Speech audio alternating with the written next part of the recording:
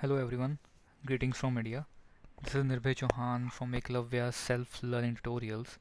Well guys, today in this tutorial we will quickly go through how we can have such movable sliding warehouse setup basically.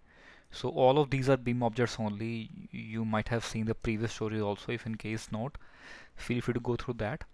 So in the earlier tutorial we have seen we had the assembly objects quite fixed in nature, right?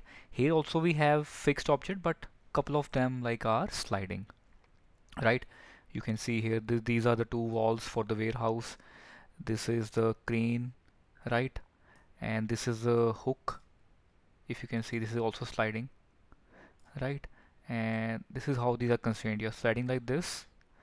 The supporting walls are also moving, right? So these kind of constraints are basically set up there, right? So you must be wondering how I'm able to move these. So make sure you have Tinkercad selected here for the navigation of your mouse basically. So that is something which basically helps. So that you don't skip this step. This is something very basic thing, but still it should be helpful. So make sure Tinkercad is selected. So with left click you can select any object, right? And for the assembly movable object, this is also something also very helpful. And with right click of your mouse you can rotate. With the mid wheel holding it you can pan, right? So okay, coming back to our topic basically, so we will quickly see how we have set up this assembly, right? Where we have this conveyor system, sorry, the crane system for the warehouse, right guys? So we'll quickly open the basic model which I have set up for you, which is this one, right? So let's switch to no shading also. Okay, so here we have the basic system of the basic model basically, but it's not moving, right? So now we will try to create assembly out of it. Okay, so let's make a quick create a group also here basically. We should say model,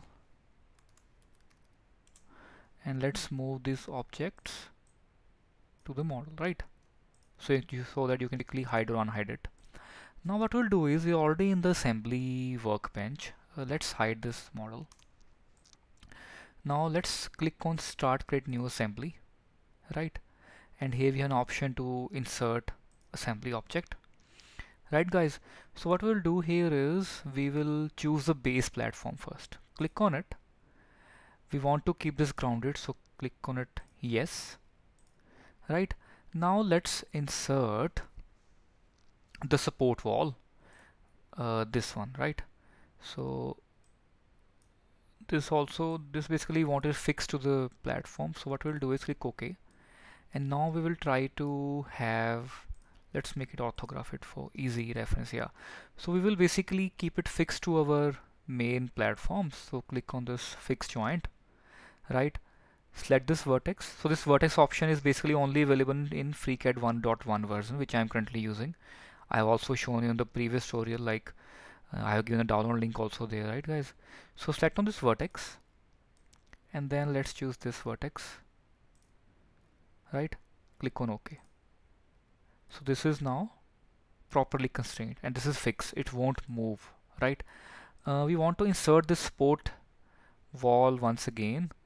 So click on this objects and click on support.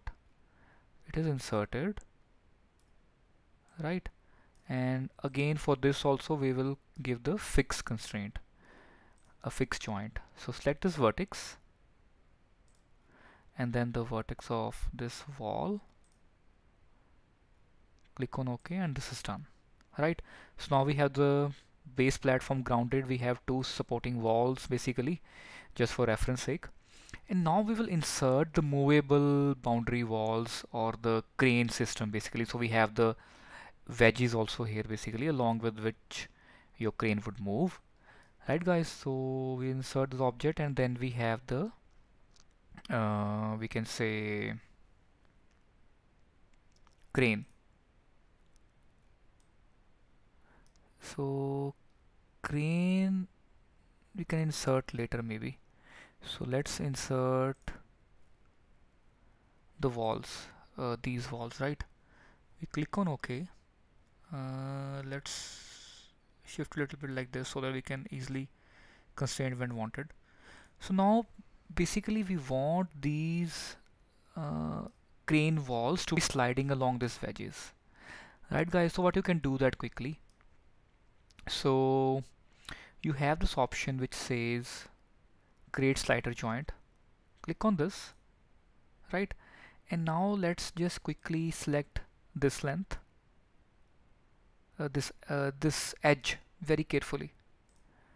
Then let's select the edge of this. Let me just make it like this. Yeah, now it's easy. Cool. So these are now done, but these are now slightly rotated. So here you can choose the rotation. Let's make it 180. Yep. So you have these now placed, and you can click on them. You can see these are moving, but these are moving beyond your systems, beyond your crane. So you want to give a specified limit, like till here, and the other one till there, right? So the very easy way for this is, you can see here minimum length and maximum length are like changing. So just keep on moving like this, and you can see this should be minus 20 feet approximately.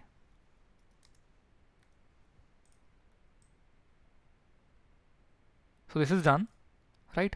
Similarly, you want to give the maximum one also. So that is somewhere lying around, just see the reading there, 9 feet 11 inches. So that's around 10 feet. Click on this, choose 10 feet there, and now let's just try to play with it. Yep. So it's not going beyond now this, and it's not going beyond the left support also. So we are done with this. Simple. Click OK. So now you have inserted your supporting wall, and now you can like click on it and move it also, like just to quickly animate. And now we want the crane on top of these supporting walls. So we go to insert parts again, and we click on the crane object, right, which is somewhere here, right? And basically we click on OK, and we want this crane to be sliding on top of these walls, right? This is also quite simple. We go to sliding joint again, right? We carefully select this edge, right? Or let's say we select this edge of the wall first, and then this edge. Cool. This should need some rotation, around 180 degrees. This is done. And now again, just like we did for the walls, we will choose the minimum and maximum basically length for this. So this is also going beyond. So let's keep it nearby this, and you can see the reading of minimum length reads to minus 12 inches, which is minus 1 feet, right? So this is constraint here. For the maximum length, this should be okay. So this is reversed.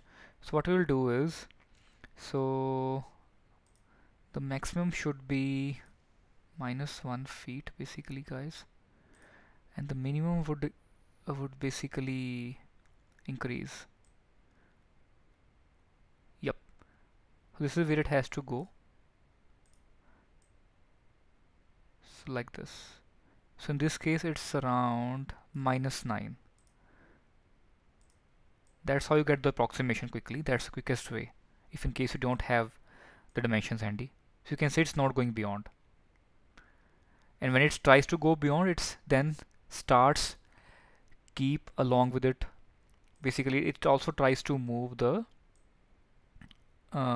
object which is constrained to it below, which is our wall object. So you can see we tried to make it beyond, and then the limit reaches and it starts to slide your wall object also. This is how beautifully they are constrained. And now let's just quickly give the hook object also, which should be somewhere here, right? So click on insert part, and we have this hook object, which is this lying here somewhere, right? And this also we will need to slide along this edge, but in the center, right guys?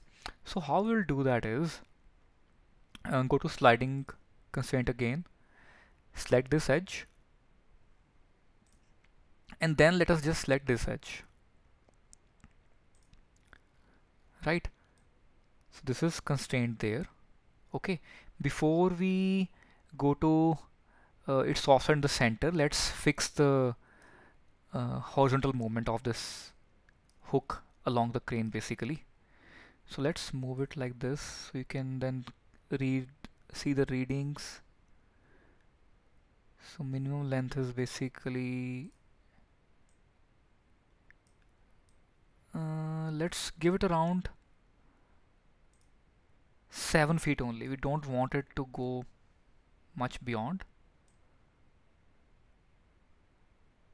So somewhere here, and maximum length we can give around -7 maybe. Let's see if that's how it should behave. Yes, it's working. So like this, so you can see it's not going beyond now. Cool. And now we want this to be positioned in the center of the crane. So how you can do this crane is around 2 feet. So go to show advanced offsets, click on offset 1, and this axis is basically a local axis is, that's a y1 basically. If we try to move it, yes, it's moving. So this should be around 12 inches, which is 1 feet. Click on OK. So now this is properly positioned at the center, and you can play with this like this. You can see it's going till a limit only. Right guys? So this is how basically you have your animated or moving objects, moving BIM objects, like when you want to create an assembly. So it's not basically just machinery object, but in the architectural and structural fields also, like you have warehouses and other basically kind of structures where you want to see how the assembly operates, right? And that's how basically you can create this. One thing basically we missed here, if you might have seen, these walls need to go down inside this, right guys? So you can do that now also. In the joints, this was the first slider joint, this one. You can just paste over it and you can see this is coming, this is showing here, right? So for this one, simply double click on it, right? And show advanced offsets. So the axis which basically going downwards, this is red one, and red one in our global axis is x-axis. Here it is z-axis basically for the x, right? So click on offset 1. So it should be the x1 which should go below. You can see it's going down. So this should be -12 inches, -1 feet. Click on OK. And you have seen rest of the assembly has also moved beautifully with it. So you can see it's moving, and it is totally grounded to the basically wedges of that. You can switch to perspective view also. So I'll attach this exercise file along the description of the video. Feel free to download it, right? And you can reverse engineer and see how the things are basically done. You can go through a tutorial where you can pause it wherever you want, guys, right? So this was something I wanted to show for the designers, for the architects, right, who are designing their warehouses. So this is some kind of basic example, right guys? I hope you guys liked the video, right? Let me know with your comments, any suggestions. It motivates me. And if in case you feel my work is helpful, you're learning something, feel free to buy me a coffee there. It will really matter a lot. Like that's a kind of motivation, because there is so much effort which goes on when we create a video. So right guys, so thank you so much. See you next tutorial, next video guys. Till then, take care. Goodbye. Thank you.